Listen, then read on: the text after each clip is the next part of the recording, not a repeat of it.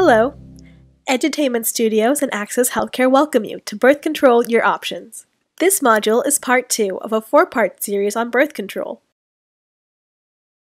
Birth control, also known as contraception, is designed to prevent pregnancy. Birth control methods may work in a number of different ways, from preventing sperm from getting to the eggs, to keeping the woman's ovaries from releasing eggs that could be fertilized, and to sterilization, which permanently prevents a woman from getting pregnant or a man from being able to get a woman pregnant. Your choice of birth control should depend on several factors. These include your health, frequency of sexual activity, number of sexual partners, and desire to have children in the future. Your healthcare provider can help you select the best form of birth control for you. In this course, the objective is to help you know what are the different types of birth control. Long-term birth control is the most effective way to prevent pregnancy. Short-term birth control is also effective, but mistakes you make in taking or using it can make it less effective.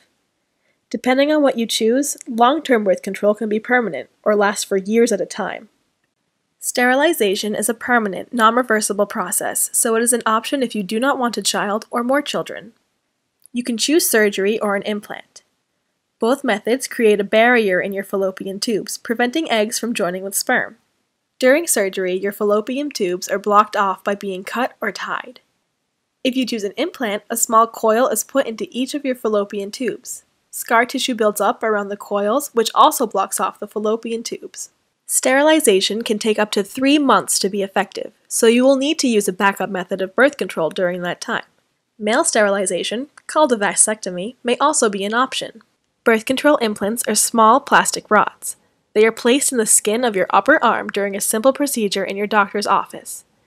Implants release progestin into your body, which can stop you from ovulating and prevent sperm from reaching your eggs by thickening your cervical mucus. They can stay in your body for about 3 years. An IUD is a T-shaped device that your gynecologist places in and later removes from your uterus. There are 2 kinds of IUDs, the copper IUD and the hormonal IUD. The copper IUD prevents pregnancy by releasing copper into your uterus. This small amount of copper causes an inflammatory reaction that stops sperm from reaching an egg. Copper IUDs can stay in your body for up to 10 years. The hormonal IUD works by releasing progestin into your uterus. This causes your cervical mucus to thicken, which stops sperm from reaching your eggs. If an egg does become fertilized, progestin prevents it from attaching to your uterine wall. Hormonal IUDs can also prevent you from ovulating. These IUDs can stay in your body for 3 to 5 years. The injection methodology also works by releasing progestin into your body, which prevents you from ovulating. It also thickens the mucus of your cervix, which keeps sperm from reaching your eggs. It is injected into your arm or buttocks once every 3 months by your doctor or pharmacist. Because the shot has the potential to cause temporary bone density loss, you can only use it for 2 years in a row.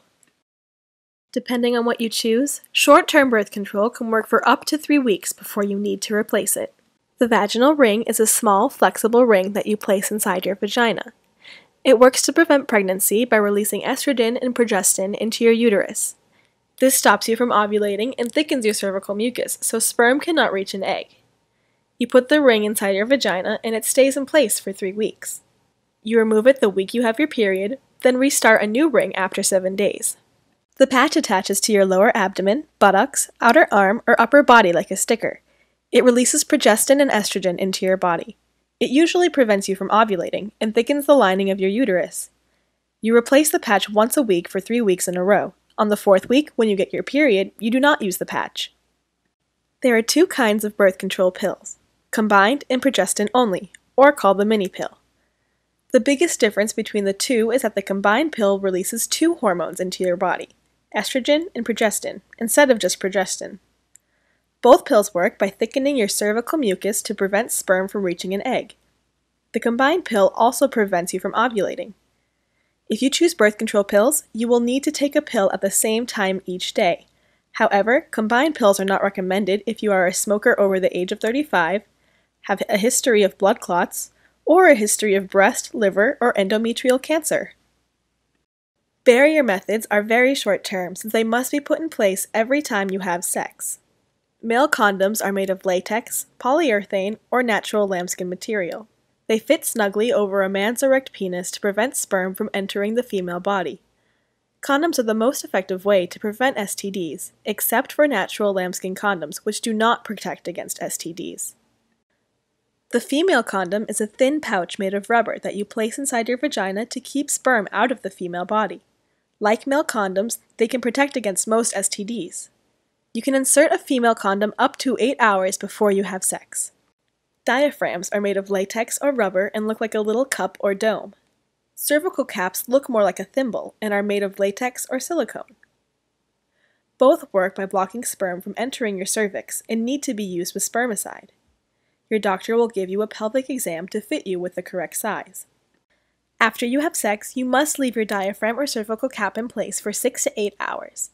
Remove your diaphragm within 24 hours after sex, and your cervical cap within 48 hours. The sponge is a soft, disc-shaped object filled with foam and spermicide. You put it in your vagina before sex so that it covers your cervix and prevents sperm from entering your uterus. You can insert a sponge up to 24 hours before sex. It has to stay in place for at least 6 hours after sex, but no more than 30 hours. Emergency birth control is an option for situations such as condom tears, incorrect use of birth control, or if you are a victim of sexual assault. It is not meant to be used as a regular method of birth control. The most common type is known as the morning after pill, or emergency contraceptive pills, or ECPs. It works by stopping or delaying ovulation. The most effective ECP is only available by prescription, and you can take it up to 5 days after having unprotected sex. Other options include progestin-only birth control pills, but they have higher amounts of the hormone. They are most effective if you take them within 3 days of having unprotected sex. These are available over the counter, but they are not sold everywhere. The copper IUD can also work as EC. Your doctor will have to insert it within 5 days of having unprotected sex, but it can stay in your body for up to 10 years if you choose. If you use a method of EC, take a pregnancy test if your period is late by at least a week. If you do become pregnant after using an EC, it will not harm the baby. Fertility awareness or natural family planning or the rhythm method can be somewhat effective, but it takes a lot of work and self-control. You learn how to tell when you are ovulating so you can use a barrier method or not have sex during that time you are most likely to get pregnant. For it to work, you will need to learn the rhythm of your menstrual cycle by keeping track of when you get your period, whether it is light or heavy, and how it makes you feel. You need to check your discharge daily. You are most likely to get pregnant when it looks and feels like raw egg whites. You need to check your temperature with a basal thermometer daily. Your temperature will rise 0.4 to 0.8 degrees on the day you ovulate. Although you can buy tests that try to tell you when you ovulate, these are only helpful when you want to become pregnant, not when you are trying to avoid a pregnancy. Please feel free to investigate these sites and others for more information, and remember to bring any concerns or questions in to discuss with your doctor. Here are some other sites for more information. Do your research. Knowledge is power and freedom. Thank you for joining us today for part 2 of this 4-part series on birth control, and come back for part 3.